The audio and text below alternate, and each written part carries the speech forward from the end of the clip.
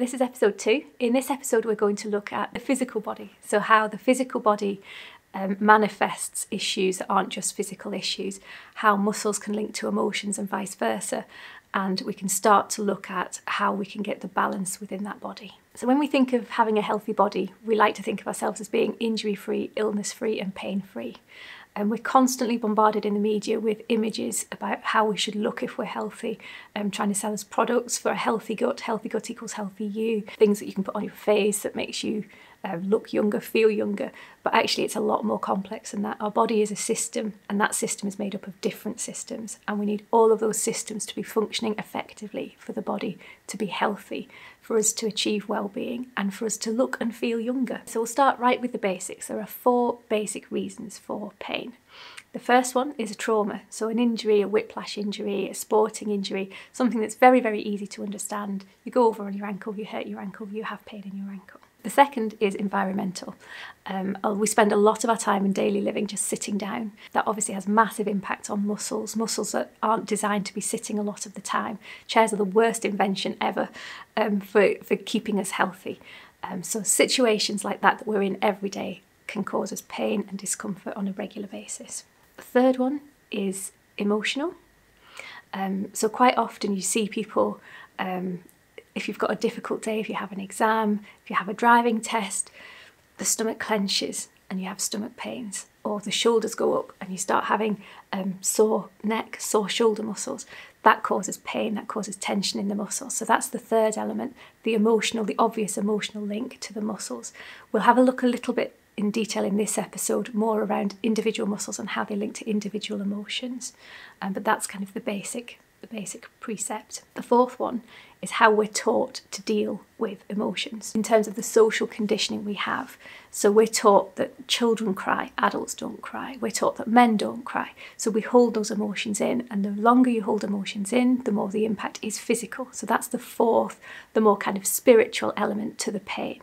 That's when the external elements come into play. And again, we'll go into more detail in that in the episode. So physical pain is probably the easiest thing to address. People feel more comfortable in general going to a doctor saying, I have a sore shoulder. The doctor will look at the shoulder, assess the pain. It's one of the more common things that I see people coming to me for is the physical pain, because the pain manifests itself. Physical pain is what stops you doing your day-to-day duties, your day-to-day life. And people get to the point where it's impacting. They can't take it anymore, so they go to a doctor or they go to a massage therapist to seek help for the physical pain. So in normal life, you have a sore shoulder, you go to the doctor to see the shoulder. The doctor will look at the shoulder, will examine the shoulder, probably tell you to maybe rest it, give you a couple of basic exercises to do, maybe painkillers if it's really bad, ask you to come back in a few weeks if it's no better. You go and see the doctor about the shoulder, it gets worse, the doctor will then refer you to a specialist for the shoulder. Very, very unlikely that at any point they will look at anything else that's connected. But in my world, in this fantastic world of holistic therapies, the shoulder muscles are linked to the abdominal muscles. So it could well be that the shoulder, again, is linked to stress. It's linked to anxiety. So you're tensing up, your shoulder's tensing up. As we know from physiotherapy and from the Western techniques that we use, muscles tense up to protect injury. So if you get a slight tension here and that you don't address, the muscles will then tense up and tense up and tense up, and it's like a ripple effect, which will eventually cause a frozen shoulder. Or will go into the neck, so you start having neck problems.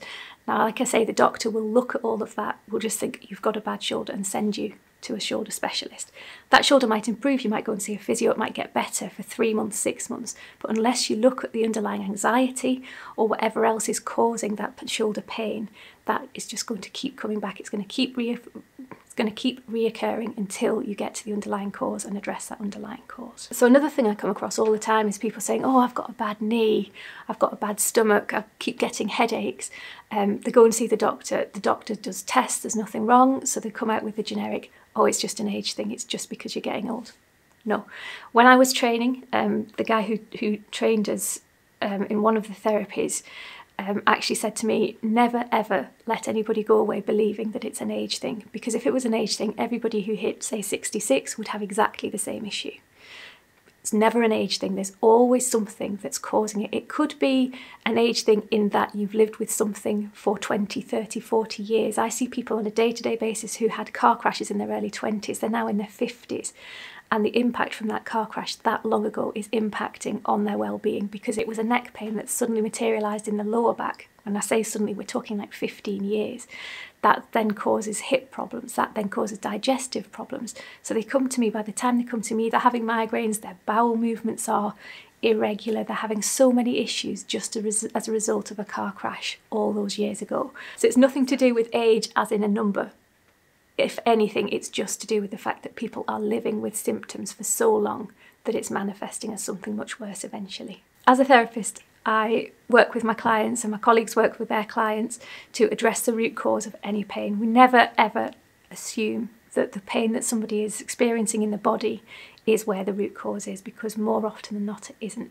It could be a physical thing, so it could be a whiplash injury, it could be from that first trauma cause of pain. But in which case we need to identify that and treat the root cause. So if it's a neck injury that's hurting the shoulder, we need to look at that neck pain as well as the shoulder. It could be from an emotional situation as well. So it could be the anxiety, it could be tension caused by worry and fear. So we need to address that. It could be situational. It could be because that person has been sitting at a desk for too many years, so he's always sort of sat typing at a keyboard. Or we see lots of construction industry workers who spent a long time carrying bricks, or electricians with their hands in the air. So again, it can be situational, but until you look at that holistic picture of somebody's lifestyle, carry out tests, carry out muscle tests on them to identify that root cause, those issues are still going to keep repeating, recurring until you address that basic root cause of the injury and the pain. There's several different ways you can look at the holistic picture of somebody's life. So people like core therapists, bone therapy, things like that will take into account different areas of the body. So whenever you go and see a therapist, an alternative therapist, you will ask to be, or you should be asked to complete a lifestyle questionnaire that looks at people's lives, that looks at the situations they're in, their stress levels, what makes them anxious, whether they have any fear, and the therapist should be talking to you about all of that as they're going through the treatments.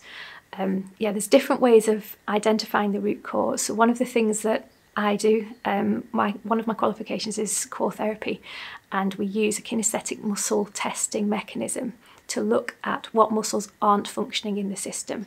So that could be, again, we can test for whiplash, we can test for individual muscles, we can test for the system itself. So if it's the system that's just weakening, we can test for that. And there's different ways we can go about doing that. So first of all, I'll look at some key muscles just to see whether they're all firing. A strong muscle will hold. You can put pressure on it and it will hold in place. A weak muscle or a failing muscle will drop. So for example, if you take the arm, if you use the arm, a strong muscle in the arm, if your muscles in the arm are strong, the arm will stay strong when you push it down. If it's failing, then it will give. Doesn't have to be necessarily a dramatic give, it could just be a wobble.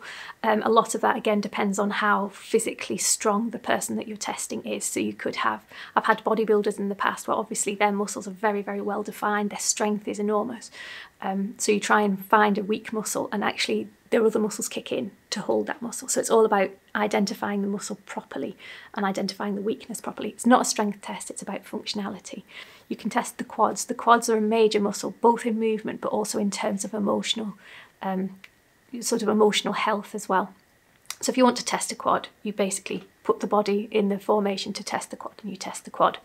What you can also do, once you've found a strong muscle, so for example, if this muscle holds really, really strong and then you put the body in a situation, in a stress situation, that muscle will fail. And you can use that with anything. So for example, if somebody has a shoulder pain, if we go and use the shoulder pain as an example again, if the pain in the shoulder is too much that you can't actually test the individual muscle by moving the arm of the shoulder that's sore, you can use the other arm, find the strong muscle, and then simply press on the origin or the insertion, or really probably any part of the muscle that you want to test, and retest the strong muscle.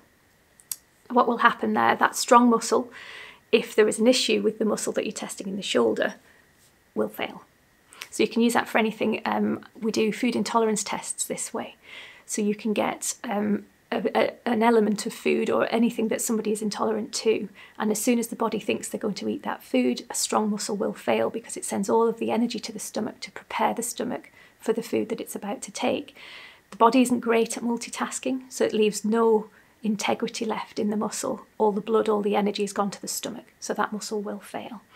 You can even test people for lying, which which is ace. You can do it on memories. So if you ask somebody to think about their most painful childhood memory, the muscle will fail. You can ask the body a question, and you can use the muscle response to determine whether that person is experiencing emotional or energetic imbalances as well. So you can see again how the energetic, how the spiritual impacts on the physical. So as an example of that, I had a recent client who was really struggling in a run-up to her wedding.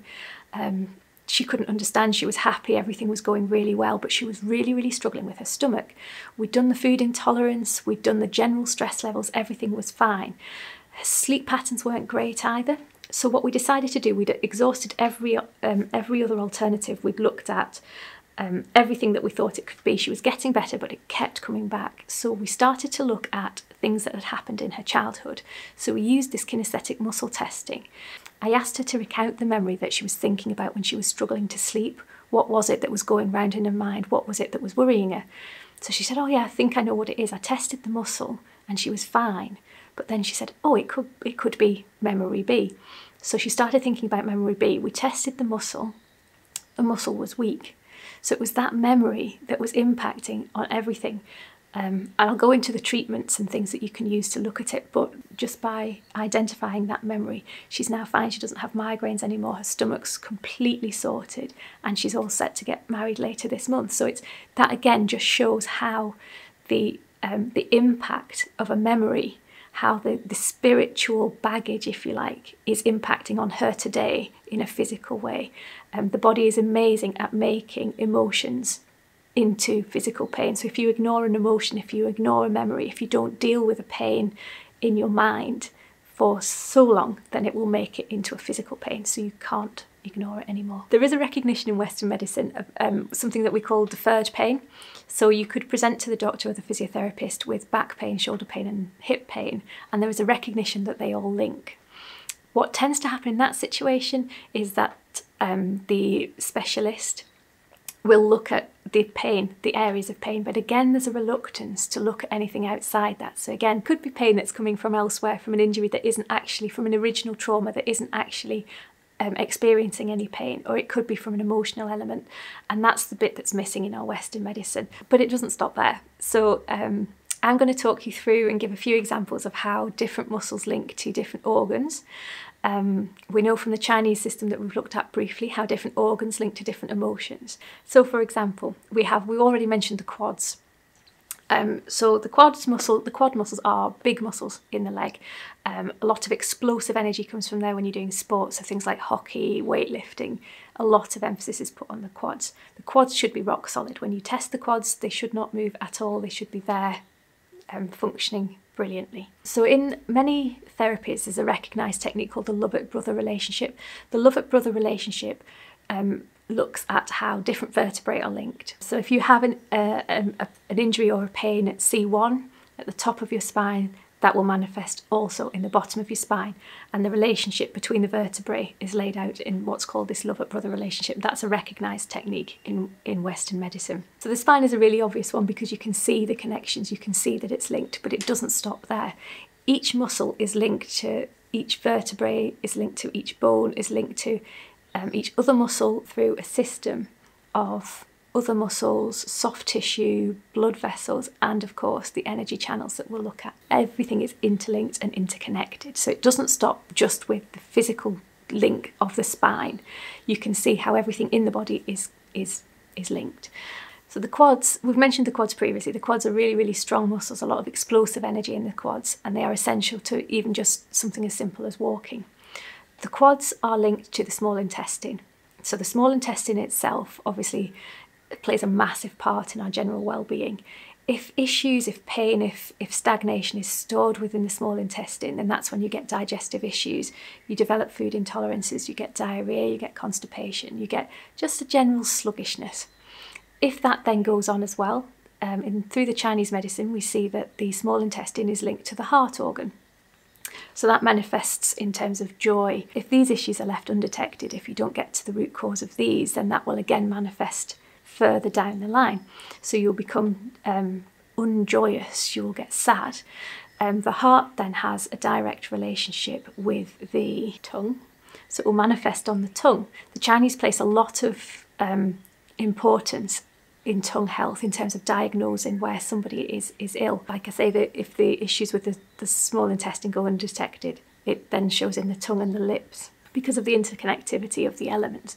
So you can see how over time a simple issue with one muscle will impact on the stomach, the skin, and your general well-being, because if you're developing food intolerance as well, that then impacts on your day-to-day living, what you can eat, what you can't eat. So you can see how just from one simple injury, which could come from a trauma, it could be that you're playing football and you're on the ground and somebody stamps on your leg, something that happened so innocently, so easily, from that first simple origin of the pain over years can impact massively through the system. A really good example of the interconnectivity of the systems and the muscles is when you throw up.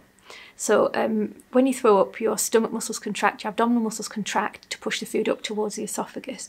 Your shoulders rise, which opens up the esophagus, which lets the food come through. So you can see how all the different muscles are interconnected, how they're working together as a system to make something happen. That's just a good example of how things that we wouldn't really think are linked can actually have massive impact on each other. So taking it the converse way around as well. If you have a shoulder pain that's linked to your abdominals, if you're holding your shoulder tenderly because your shoulder isn't working, your abdominal muscles won't be working properly, which could impact on your breath.